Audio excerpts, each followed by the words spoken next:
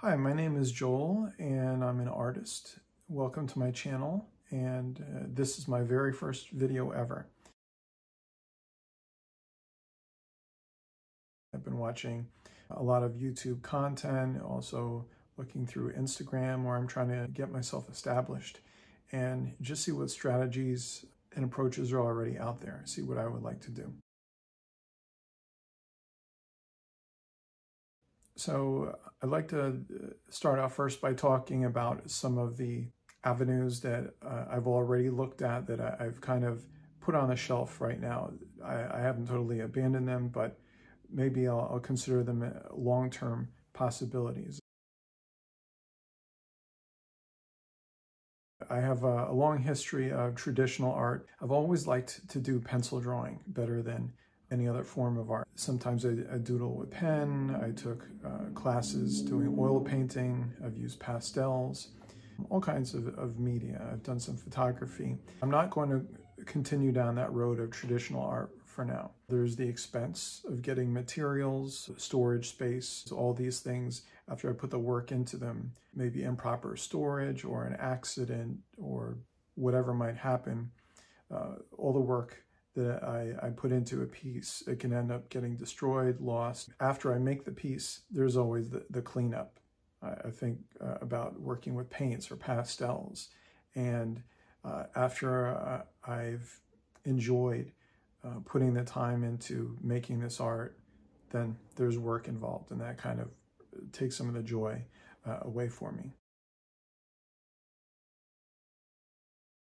I've been using the Procreate app, and it's a very popular thing for established artists to sell their own brush sets. I'm not at a point where I'm going to do that right now, and I don't know if I'll get to that point because there are so many brushes to choose from on the market right now. I really don't think it's necessary. I think the market is flooded, and the tools that I have available, I think they're more than sufficient for the art that I'd like to create. Going back to traditional art, a common way that artists make money is to do commissions, whether it's people portraits, couple portraits, pet portraits. And while portraits have always been something that I've enjoyed doing, a big part of commissions as it relates to doing portraits, maybe not so much pet portraits, but people portraits, likenesses have to be pretty close. You need to be able to tell this is the person that matches up with the commissions. And it takes a lot of extra effort, I think, to capture that likeness. And for the amount of time and effort I would want to get it right, I really don't see the value in my time to pour it into commissions. Another popular way to earn money as an artist is through Patreon. You like an artist, then you can sign on to do a regular contribution. Buy me a cup of coffee, donate $1 a month, something like that. The artist, they'll want to deliver some value. Maybe someone gives $1 a month or $5 a month, $10, however high it goes.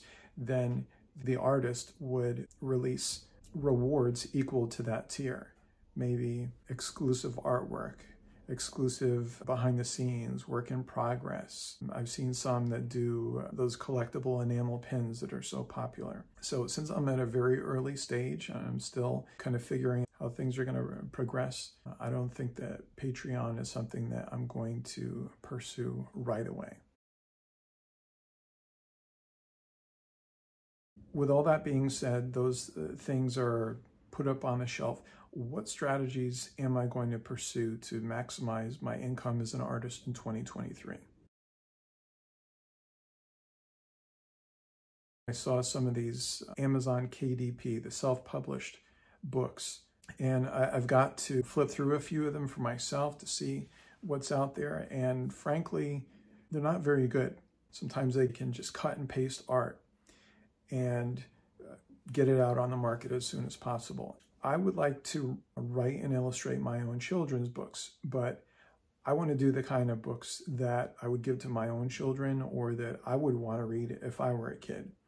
I want to pay forward that joy, that excitement, that sense of wonder I think an essential element of a good children's book is the creativity, the uniqueness, the idiosyncrasies. And so for someone just to copy and paste a book together, I think it's doing a disservice, putting, in my opinion, an inferior quality product out there just through the cut and paste process. I wanted to do my own children's book, self-published through Amazon KDP. I came up with a manuscript for a 32-page book. I did a layout, but I want to do it right. I started out with traditional media because that's what I was comfortable with, just over the years, the tactile experience, pencil on paper. But I realized all the time to get it right, what I felt was right to put out a quality product. I said, if I'm going to kind of put everything on hold and focus on this book to get the product out there, it's going to be a long time before I see any income. And so I want to diversify those streams of revenue while not abandoning the book project. That's something I'm going to work on throughout the year. There are other things I'm going to prioritize. So the next thing is Instagram. One of the first things I did was to establish a presence on Instagram. I'm still getting used to the tools, the Procreate app, and just the experience of drawing on a screen rather than a sheet of paper. I dug into my archive, all my legacy work, and I was posting things gradually. This thing I drew with my kids a couple of years ago. This thing I drew 20 years ago. When you go on my Instagram, you'll see the variety in my work, different media, different subjects. When you're done with this video, check out my Instagram. Some of the content I posted on Instagram, looking at the analytics, it performed in terms of engagement far better than the others. And put simply, it was the Reels. The algorithm favors the Reels. There are short form videos. I had a series that I created. I call them The Funny Comic Show. I started drawing them with my kids, and it was just an exercise to see how quickly I could draw a comic strip, 4 panels on a sheet of copy paper. No emphasis was put on making a good drawing, but just on doing something fast. Bottom line was it had to be funny. I chopped them up to make different scenes in a carousel, putting the music on. They became reels. And one of them got over 2,000 views, as opposed to just an art post with my legacy of work that got maybe a good performing one was 20 likes. So in terms of engagement, exposure, how many accounts I would reach, Reels are the way to go. And I understand that with high performing Reels, Instagram offers paid bonuses. So that's something I'm going to prioritize. Still putting artwork out there on a regular basis, but kind of alternating it between static posts and Reels and maybe some carousel posts in between. Now, while I was posting static posts, the legacy artwork, I was looking to see how I could further monetize the content, make it stretch as far as possible. And it came down to the IP, or intellectual property. So what did I own versus what was fan art that maybe I could get the rights to put on a t-shirt and maybe I couldn't. So if it was something like a crossover piece, I did one in January. It was a crossover with the TV Detective Columbo and also the British TV series Doctor Who.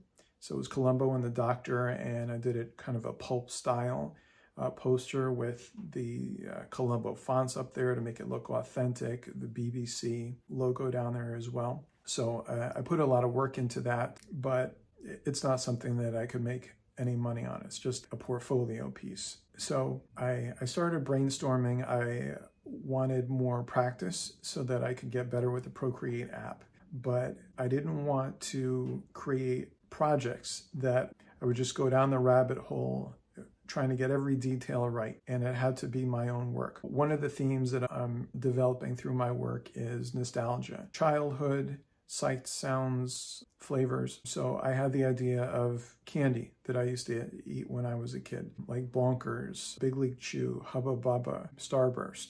There are all kinds of candies, but there were flavors that were common to a lot of these.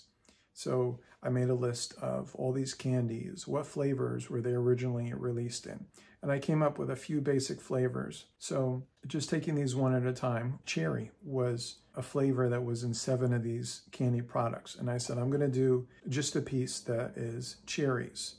I'm going to have sort of a wreath shape, a circular shape on that product. I'm going to have a pop of color, the red with cherries, and I'm going to say cherry for the cherry flavor, and then just add interest to do something a little different. I found the Latin name for cherries, and I put that underneath. So getting enough of these, I would have a selection of flavors, and that was something that I own. Nobody could say, well, I own cherries or I own grapes. There's a site that I discovered that I've seen many different artists use to monetize their work. It's called Redbubble. So I have a Redbubble site. You can check it out. I have cherries up there. I have the grape flavor. I have orange and some others I'm going to be working on. So you can get, for example, this picture of the cherries on a phone case, on t-shirts, bedspreads, a clock, all kinds of things. And then eventually I'm going to group them together and get various flavors on one product. I also looked at some of my legacy work, such as the Vaporwave Water Buffalo, and I have that on Redbubble as well, so you can buy a print of that if you'd like. I really like the idea of monetizing my work because it's a way for me to create something that becomes a revenue stream. It keeps on giving. I look at some of my favorite authors over the years, whether they've written something or an artist who's created something in a book form. And you walk into the bookstore and year after year, they do reprints of this thing. And so they get an income, residuals. They keep on paying year after year. So I wanted to do a similar thing with creating the piece once in a digital form, posting it, and then using Redbubble to monetize it. I looked at a lot of different artists where they posted videos about how I made money as an artist last year, and they broke down percentages and dollar values, and they looked at all their different streams of income. And consistently across all the different artists, YouTube, it accounted for the biggest percentage of their income. In the fall, I started taking YouTube very seriously. So since October, I've been making at least $700 in AdSense a month. So in April, my channel received 280,000 views and I made $1,442 from YouTube AdSense, just YouTube AdSense. The biggest income stream from last quarter was YouTube, which earned my business $13,488, which is nearly a $6,000 increase from the quarter before that. That includes YouTube AdSense and also sponsorships. So once someone gets 1,000 subscribers on YouTube and people have seen 4,000 hours of their content within a 12-month period, then they can start receiving income through a program called YouTube AdSense. This is part of the YouTube Partner Program. So what I'd like to do here is establish my YouTube channel. I'm going to be posting more videos about art. Things that I'm thinking about doing on this channel are delving deeper into my journey so far as an artist. How did I get started? What are the different styles and influences? Who are my favorite artists? What are my favorite artistic styles and inspirations? There are also some local artists, and maybe I can give them more exposure, interviewing them and posting those on my channel, sharing those with you all. So those are my strategies for how I'm going to make money as an artist in 2023. I hope that this video is interesting to you, that maybe gave you something to think about, some inspiration, and thereby some value. Please subscribe to my channel so you can see the next videos I'll post, and give this video a like as well. If you want to hit the bell, then that'll give you a notification when I post my next video. Well, thanks, and we'll see you next time.